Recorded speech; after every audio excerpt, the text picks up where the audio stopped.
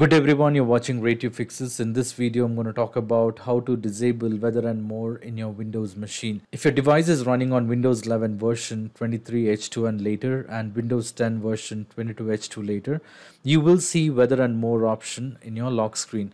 In case if you want to go ahead and disable this you can go ahead and disable this option by doing a right click on the desktop and then click on personalize.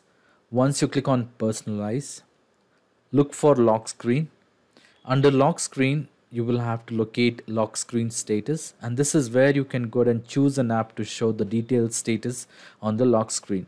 Now under this section, in case if you have weather and more, you will have weather and more listed under the lock screen status. If you want to disable this completely, you can choose none. This will go ahead and disable the lock screen status in your Windows. In case if you want to choose something else or different app, you can choose the list of apps from this list. So this is how you can go ahead and disable the lock screen status in your Windows. I hope this video was useful. In case if you like this video, please make sure to hit the like button and do not forget to subscribe to my channel. Thank you. Have a great day.